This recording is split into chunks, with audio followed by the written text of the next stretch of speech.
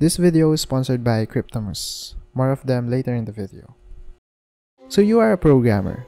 You code a lot, you create stuffs, you solve problems, or maybe you are a student. You have the skills and talent, but you don't have the money. You want to start an online business, but you don't know where to start.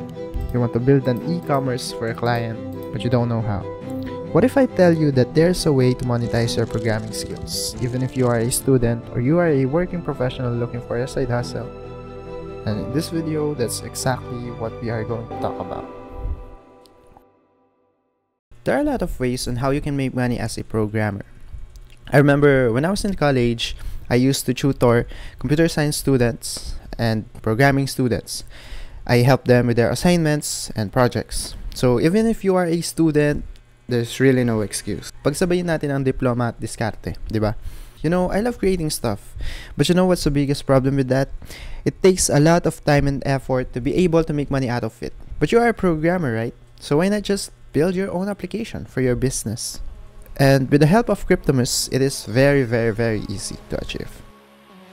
Cryptomus is a payment gateway, meaning that it handles, processes, and manages the transactions from your customer to your online business. But it is not just a simple payment gateway. It is also a cryptocurrency wallet wherein you can securely store your cryptocurrency, convert, or even trade them. I'm gonna show you guys how you can easily integrate it into your website.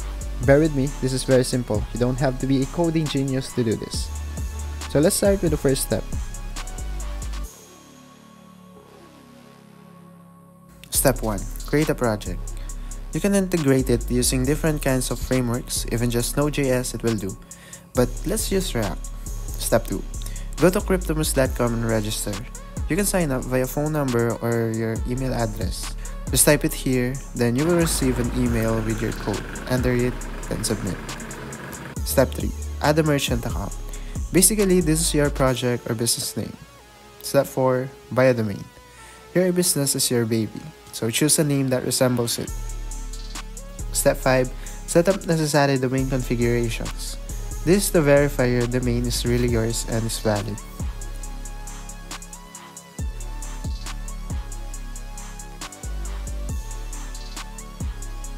Number 6. Wait for project moderation. This step is crucial. Someone from Cryptomus will contact you and help you with the integration of Cryptomus into your website. Step 7. While you are waiting for the project moderation, start building your application. Rain, 우린 젖은 채로 stay 하루 종일 또 색다른 motive. Hush, fame, 그 Grammy 너를 take 매일 갖고 싶어 너만 생각하면 높이 날아. I heard that you've been just searching for someone when you need me right now. It's now or never, babe. I just wanted you to see it's natural desire, cause you need me right now, now. With you, I can feel it in my body. With you. When the project is done, it will look something like this.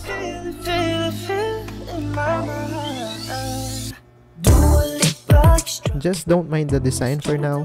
You can design your own application, you can design it however you like, but for now, let's do this one. Step 8. Get your API key. Now, what is API key? API key, basically, it is a password that's given to you to give access to their service. This is an example of what you are going to request to Cryptomus. As you can see, you need a merchant ID and an API key. Merchant ID is this. Now, when you already completed the project moderation step, you will now get your API key. So, step 9, or the last step, is to refer to the documentation. Read the documentation. It is a good practice for us programmers to be better at programming if we can read the documentation better. So let's practice reading the documentation regardless of the technology. So here at the documentation here, we have this getting started section. So in this getting started section, we already got the API keys. So we already got the keys. And now let's go here at the request format. So in this request format, we have an endpoint. So this is where our request is going to, and also where we are receiving the request. And if we scroll down here, we can see this sample request. So basically, this sample request here, it is a CURL, but since we are using JavaScript, so we can utilize the fetch function of it. So basically, this is our link. This is our link. This is the method, headers, and also the body.